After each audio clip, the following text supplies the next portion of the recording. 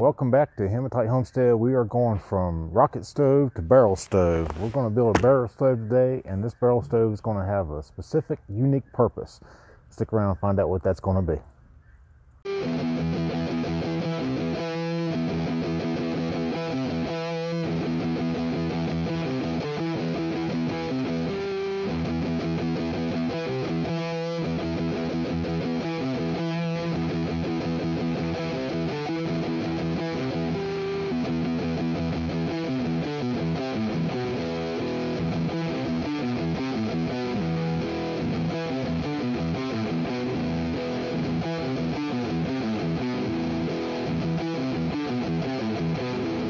This barrel stove is going to be a maple sap evaporator, and it is blistering cold out here today.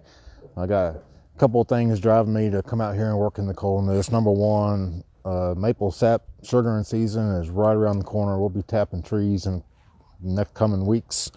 And number two, I just can't stand to sit around not doing anything. So we're out here. I got me a fire built back here to keep me warm, and I got a camp stove kit for this barrel.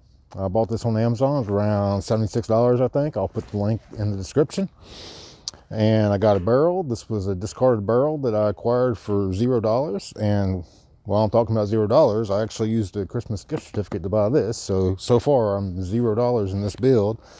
My maple sap evaporator right over here. This is my pan. It's 2 foot by 2 foot by 1 foot deep, and it's roughly 4 cubic feet, and it'll hold about 24 to 25 gallons of maple sap. So let's get this thing built. All right, this is my camp stove kit. Like I said, bought on Amazon. I think it was around $76. Let's open up this guy and see what's in here. I got chickens don't want to go out in the cold either, and they're in here making noise and whatnot. So bear with that. That's probably something you're used to hearing all the time while I'm making videos. All right, so we have the 2 legs, bolt kit. This is the damper, and there's supposed to be a damper collar in here. It's probably in here. This is the door.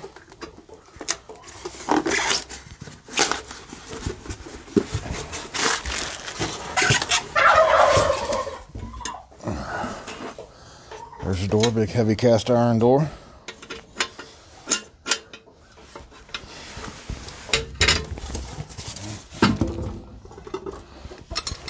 Okay, so let me get into here. I thought there was a separate collar that went with this that goes down in the barrel, but this must be it. They must be calling this the damper and this the damper collar. All right, so I talked about a couple things I've done just now. So I've positioned the door where it's going to be. So the directions say to put the door where this gets cut out, but we're not going to do that, and I'll tell you why. Because I want to put air into here to assist in evaporating my maple syrup, and I want to use this as access point for that. So I kind of wiggled it around a little bit to where I want the door.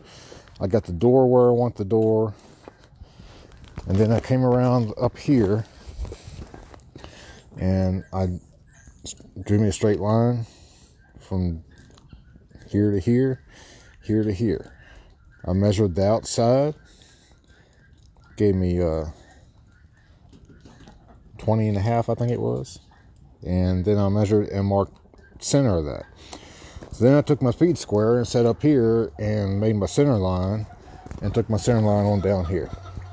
So that's going to be super critical. When I cut my hole out from my pan, I want to cut equal distance from this center line on both sides. Right, so another thing I should point out is if you're trying to build a barrel stove for your camp stove, don't do what I'm doing. Follow the directions on the sheet. I'm building this specifically to put my maple evaporator pan in this thing. Okay, so the first thing I'm going to do is cut the door out. And that's what the directions on the box say. So I set the door on here, and hopefully you can see that. I traced the inside of the door out, and this is where the airflow goes. And then I went back with my speed square and I squared off the ends. So I'm going to cut this with the 6-inch grinder, and everything I'm doing from this point on will reference from this line that I did here. So I did the center reference for my pan, and then when I put the legs in it, they also have to reference off of that line so that it sits nice and level, because one critical thing about evaporating maple syrup in this pan is that you really got to have it level. Alright, so I'm going to cut this out with the grinder, and I will be wearing a face shield during this process. Make sure if you're cutting metal that you do the same. So here we go.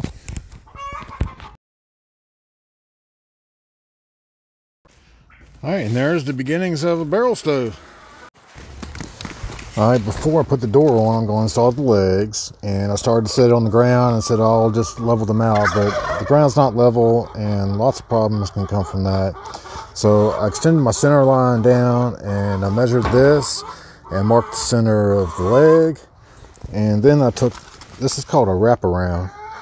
This is made for pipe fitting, and it's going to be hard to do while holding the camera. And so I got my center line here, and I took the wraparound and I put it on here until I matched up my line. I think you can see that. And then I pulled it tight, and I made my line all the way around the top. So that's where the first leg's going to go.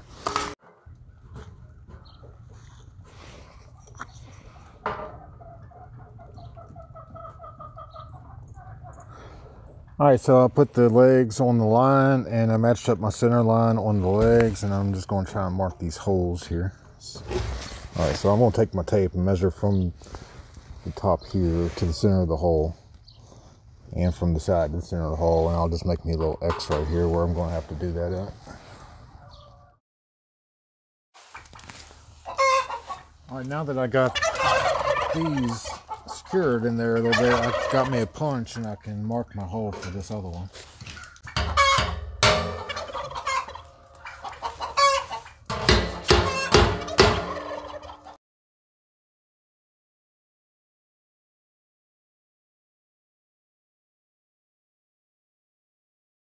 Alright, I put the other leg on, and I got a little bit off, and got it off because this up here had a little tick on it, and I thought it was the mark I made for my center line, so I thought my center line was off, so I made that one to match it, and then when I stood back and looked at it, it wasn't the mark that I put on it.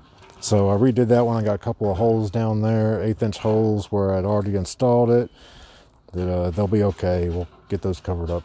So now I'm going to put the door on it.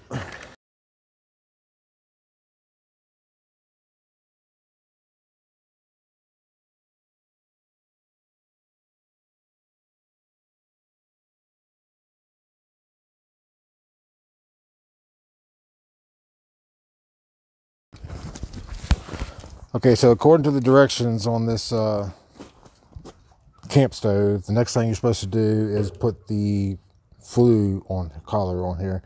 We're not going to do that because I'm not sure the flue collar is going to be where I want it to be.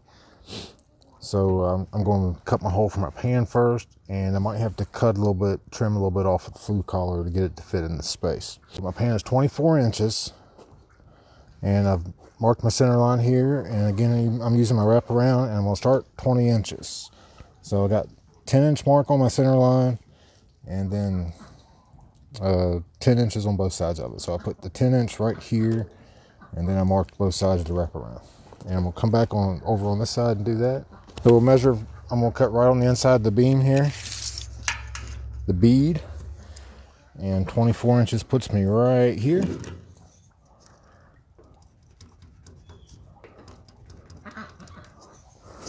I'll come down to my 10-inch marks and make another 24-inch line. Alright, so once again, I'll use my wraparound, and I'll put it around this way where I can read it. And I'm going to put the 10 right on the line here, and see if that comes up to what I measured down here.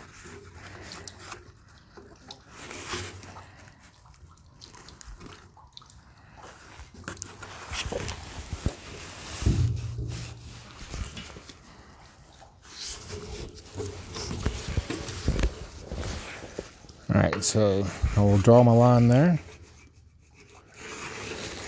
this is the line down here. I don't know if you can see that. It's about 2 inches difference, and that's okay. I know that. So I'm gonna start off here, because once I cut away, I can't add metal back to it. So I'm gonna start off here and cut this portion out. And if I want my pan to be deeper, then we'll take it down another inch or two.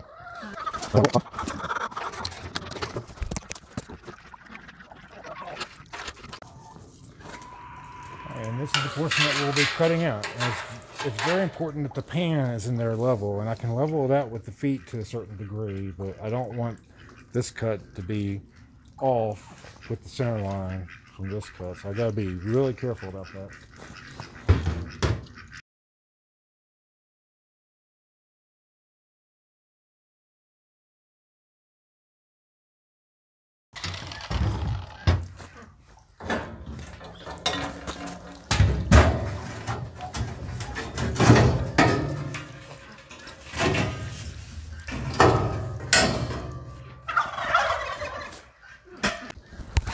Something I did not account for, cut right into my barrel bead here. And separated the bead from the front of the drum. Hope that'll be okay. But my measurement's probably also going to be off, because I'm 24 inches from here, not from here, and I don't think I'm going to sit in here. I might have to take a little bit more off on the back.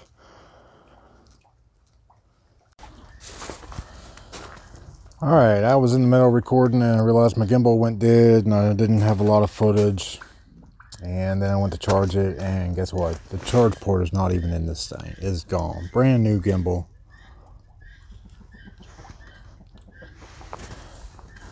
Very disappointing. That'll be going back to Amazon. So here's what we got. I did go ahead and cut it down 2 more inches, and that's as low as I can go because I'm right at the top of the bolts that hold the door in. So this is the evaporator pan sitting in the burn barrel. And I was pointing out, I didn't realize I wasn't recording. I cut into the bead that holds the front cover on. I didn't realize that it went in as far as it did. But that's okay. I had to take another 1/4 inch off the back in order to fit the evaporator pan in here. And I'll just come by with some high temperature silicone and seal that in. I don't think it's going to cause me any problems. So now I'm ready to put the flue on it. I've center punched my hole for the flue, and I have a 6-inch hole saw. I'm going to try and punch a 6-inch hole through here, and then we'll mount the flue on here.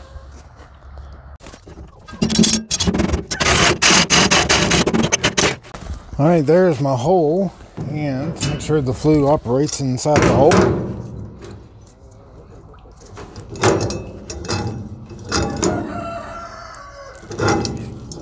And it does.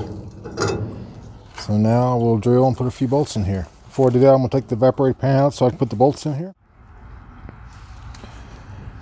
Alright, I got it centered up. I got 2 bolts in it right now, and it looks good in this location. So I'm going to go ahead and drill all these holes and put all the bolts in it.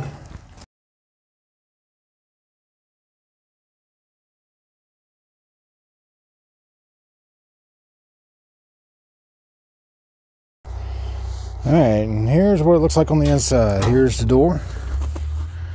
A little bit of oil residue in there, that's okay. For the airflow down here. And then here's what the damper and flue collar look like. Now there's the holes I told you about earlier. I got in it by mistake, that's okay. I'm not worried about those.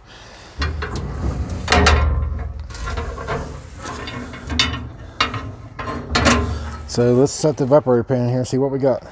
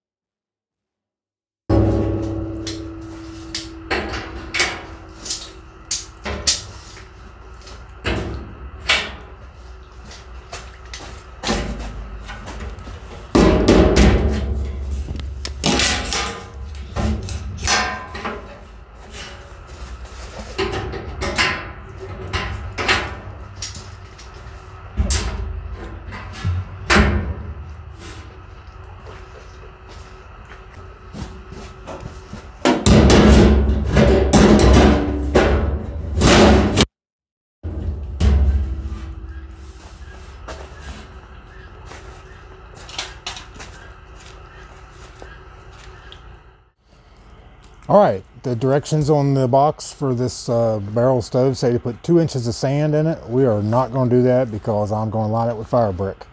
I don't have any fire brick today. I don't have my flue pipe. So this is as far as we go today. Thanks so much for watching, and make sure you hit that subscribe button. And next time we'll put this thing into action. We'll line it with some fire brick and we'll put some water in this pan and give it a good old test run. So hit that subscribe button and thumbs up if you like the video, and stay tuned for more on this maple evaporator barrel stove cooker.